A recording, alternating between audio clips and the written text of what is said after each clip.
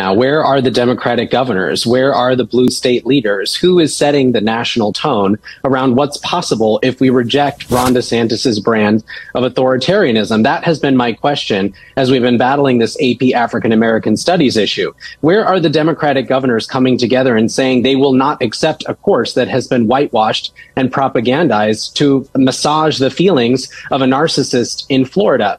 And I like that you rightly point out that this is not just a Florida problem, because I see the memes. I see Bugs Bunny sawing us off and sending us into the Atlantic Ocean, and that's cute, but that's not how politics works. And it's worth saying out loud that Ron DeSantis is animated by a desperation to be president of the United States. So if you're made uncomfortable by the way in which books are being banned in Florida, imagine giving him the keys to the United States Department of Education. If you're made uncomfortable by his racism and xenophobia, imagine him with unlimited resources to traffic migrants across the country or whitewash and propagandize Black history, not just in Florida, but in all 50 states. Ron DeSantis is not just a Florida problem. He is a national crisis that is threatening freedom and democracy. And the question, as you posed, is when is someone going to finally stand up, push back against him, and organize a resistance that says this is what's possible if we choose the path forward instead of the regressive path back?